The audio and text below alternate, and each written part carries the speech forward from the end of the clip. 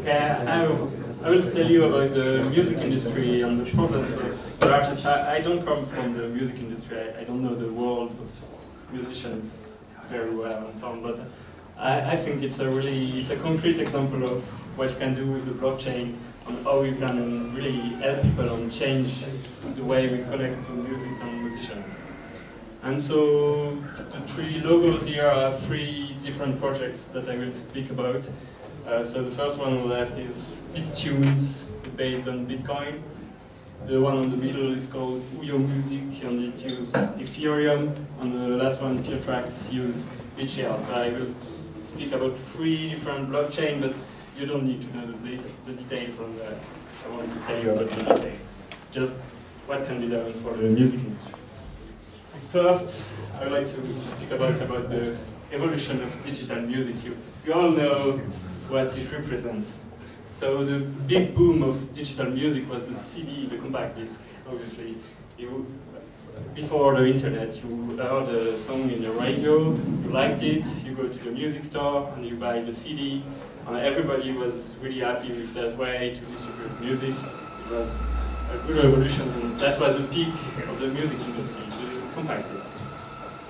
And then what you see here is the logo of Napster. So Napster, I don't know if you heard about Napster, but yeah, most people know about Napster, but young people especially.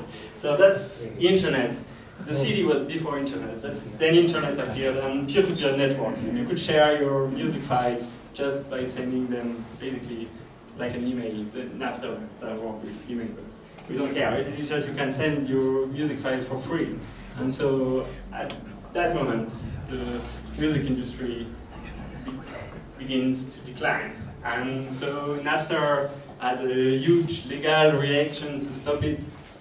And yeah, because it was free, so obviously the music industry don't like to distribute its music for free. So Napster was not really killed, but it became a legal service and it stopped. And the reaction was to protect the music files with DRM. And people didn't like the DRM, obviously, because it gives you less right to use your own music. And the next revolution was iTunes. So iTunes is just a music store. You can buy your music on iTunes. Most of you probably have used it at some point. And so you can just buy your songs online, and that's it. And that was the main actor of the music industry for a while. Most musicians use iTunes to get their money to their clients. And it done a good job and earned a lot of money, and was the main actor. But then streaming networks appeared, like Spotify, or yeah, most of you probably know Spotify. It's just you can stream music for free. And so Spotify is the last actor, and we are currently in the era of streaming music. You can access to a catalog of music by streaming services. So just to get back how artists earn money in the era of iTunes. So basically you buy a song, it costs approximately $1. And on this dollar, 35 cents goes to Apple. So it seems like a lot, but actually Apple has to pay credit card fees that are quite high. And even so, if they can group some transaction and pay only once the credit card fee, if you buy only one song, generally it means that Apple earns only actually a third of what it charges. And the 55 other percent goes to the record labels, so the music production industry. And this music production industry gives back only 8 to 11 cents to the artist. So basically the artist has to sell 12,000 CDs, not CDs, individual tracks, each month if he wants to make a living, which is a quite high number. Obviously, if you're a star and your music goes on the radio, you sell much more than 12,000 a month, but for most artists, it's really hard. And so, yeah, I speak about the music industry in the US because, yeah, that's the one, most people know about. And I have no idea in Europe if it's exactly the same numbers, but it's probably very close to it. And then all artists make money with Spotify. So Spotify earns money by two ways. It charges users that have a premium account for $10 a month. The user can access to the whole catalog of Spotify, so they can listen to whatever they want. And that's the subscribers. That's 90% of the income of Spotify. And the other income of Spotify is from the advertisement. So if you're not subscribing to Spotify, you can't play the songs you want. It's in a shuffle mode, and you have to listen to some advertisement at some moment.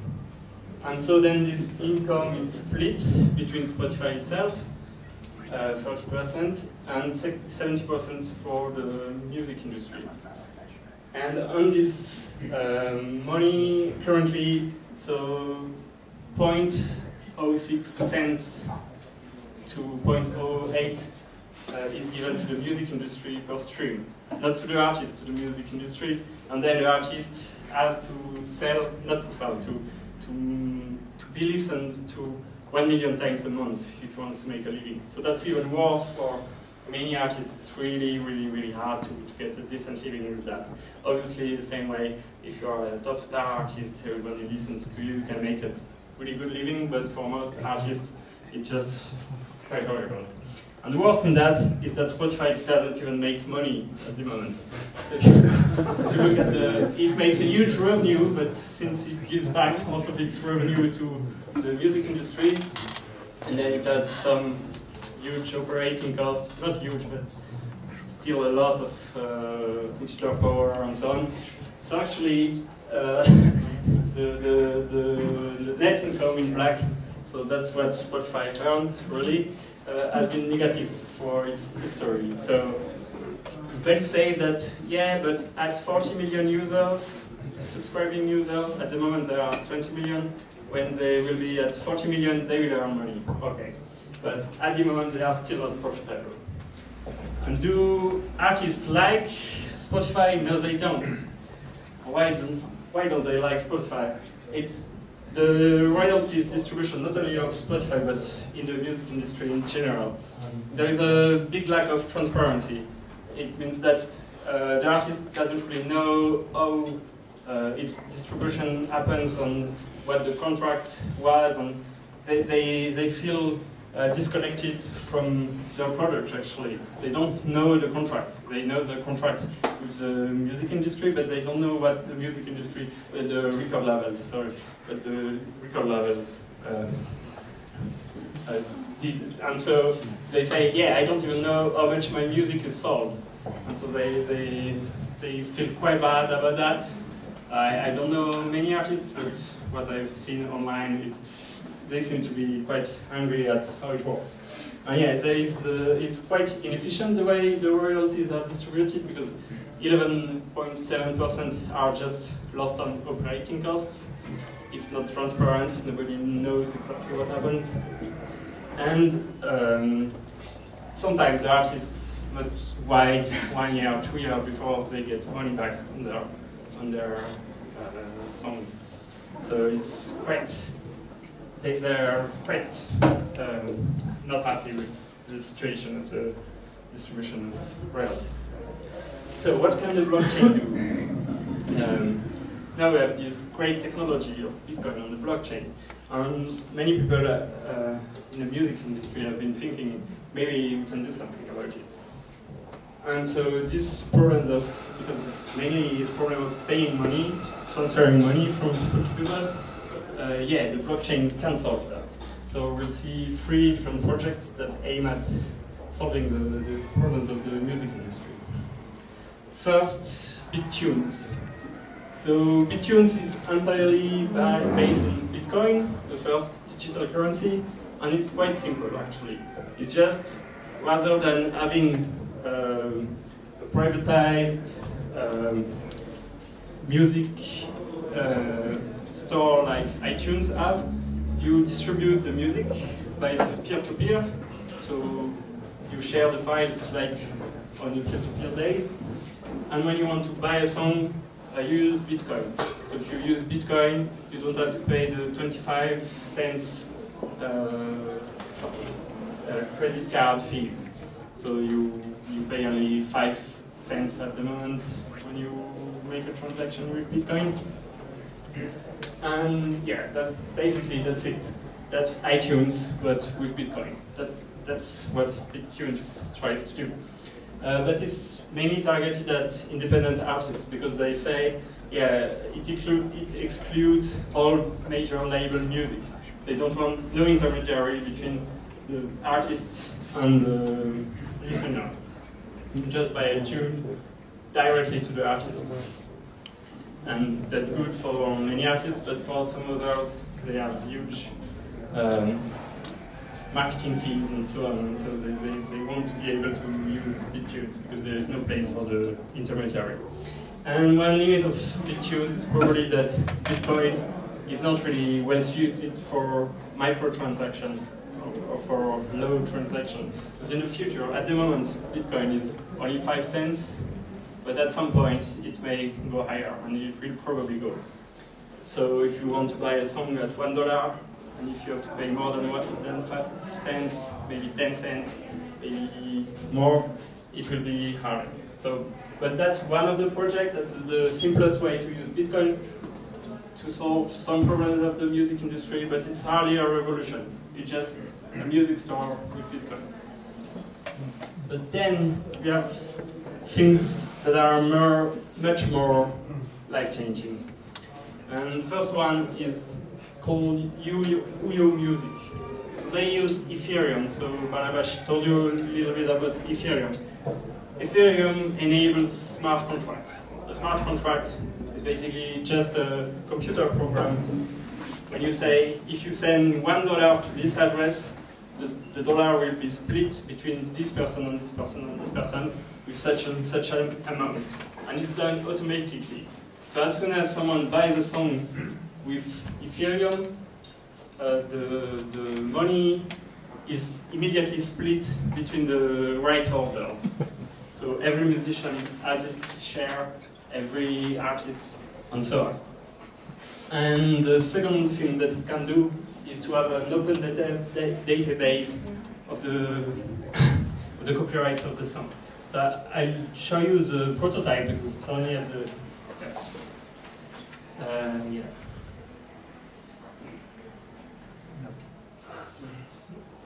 Hopefully you have internet. If you don't have, it's not that probably internet active.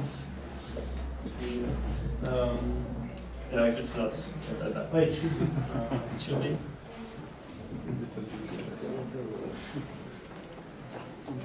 So at the moment, Uyo Music only make one prototype to show what it would be like. Yeah.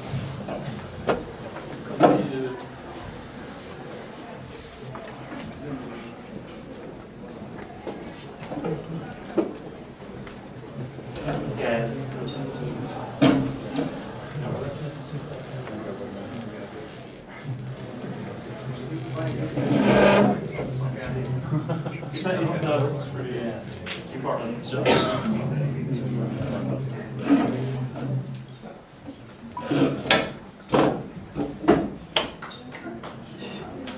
Yeah, don't worry, I will...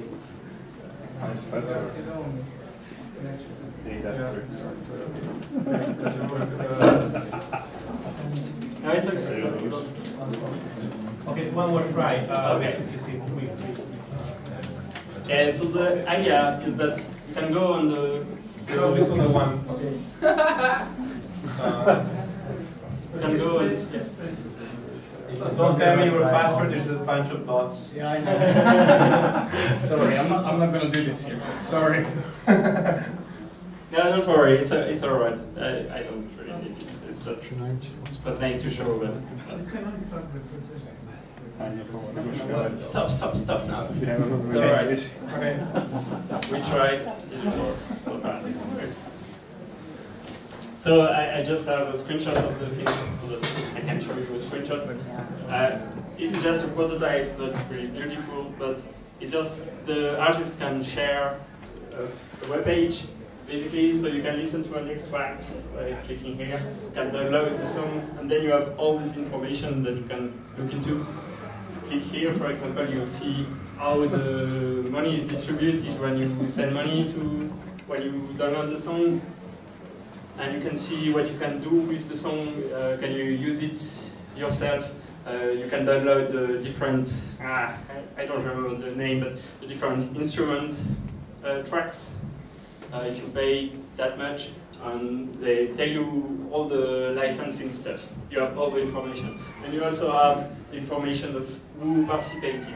Because artists are quite sad that now that we don't have CDs anymore, they can't share artwork and the correct credits to all the people that participated.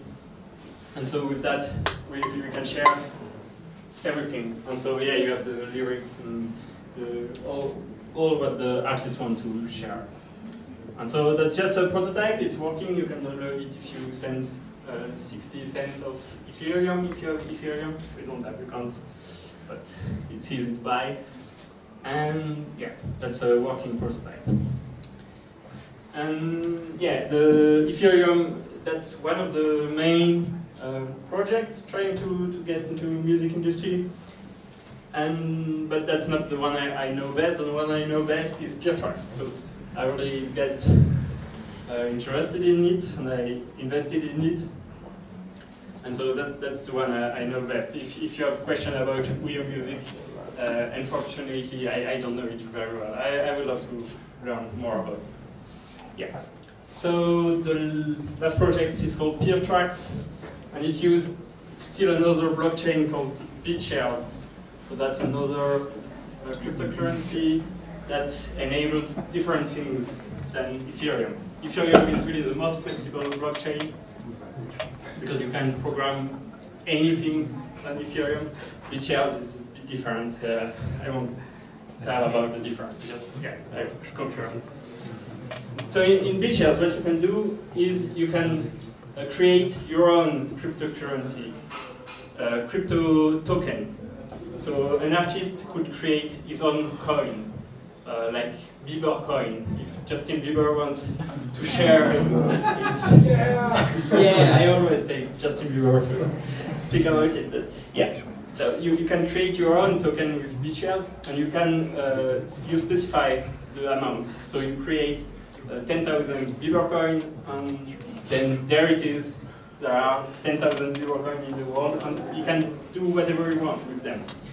And it's public, and once you create your own coin, you can't change the amount anymore. You can't break these rules. And so everybody, and then you can use this coin exactly like any other cryptocurrency. So you can send it to someone, you can sell it on an open market, or you can, share it. Yeah, and the artist coins are named notes in PeerTracks. Yeah, that's really important. So what you can do with that, what can you do with that? It's really exciting actually, because you can decide by yourself when you're the artist what you want to do with that.